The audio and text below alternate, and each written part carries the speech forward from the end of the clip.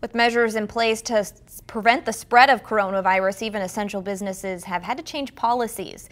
KTTC's Alex Tejada spoke to bike shops that remain open, giving some people a way to work and others a way to relax.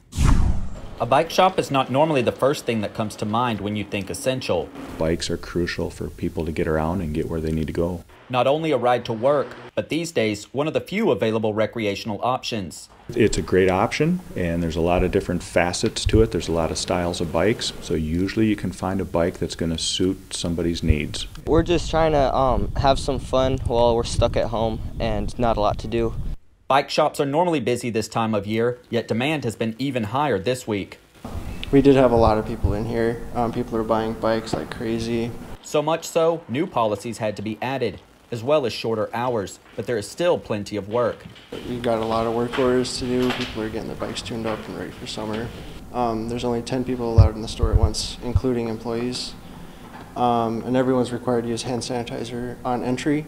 Both Austin and its Freeborn County neighbor have plenty of trails to ride. Albert Lee's a very bike-friendly city. We have Fountain Lake, as well as county roads that are perfect for gravel biking. And that has been a very popular type of riding, and we have some very unique gravel roads around here to ride on. So yeah, that has been picking up. There's plenty of reasons to get out on two wheels. I just got a new bike, and it's like gonna be one of the nicest days of the week. A lot of times you can get in some areas where you normally don't drive your car, and some of the areas are very scenic.